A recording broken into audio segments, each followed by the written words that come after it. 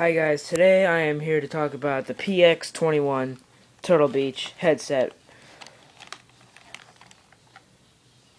And yeah, um it's very stretchy. Can fit about every head except for those big troll heads on Skyrim. Those are too big. And this part right here, usually you see like big mics, like big puffy like right there, but this is a new one. It's stretchy like that, and this part's like the mic you speak into.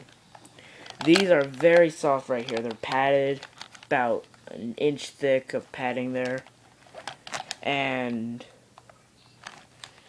the cord's like very long, so you can be like 10 feet away, and it's very nice. Just a minute, I dropped it.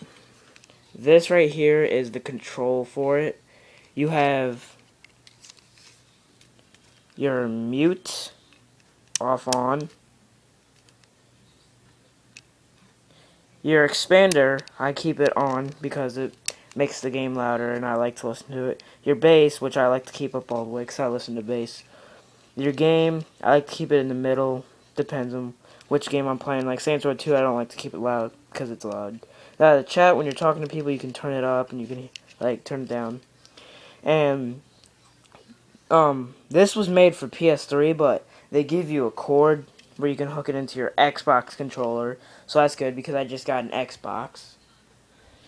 And the cord's like really long. You plug it into your USB drive in the Xbox or PS3, and it also works for PC.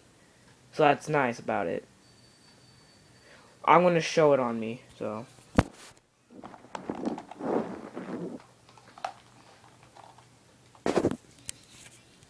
I like to keep it on this side even though it's the left side because I'm used to, like, I used to have Bluetooth, I put it on my right side.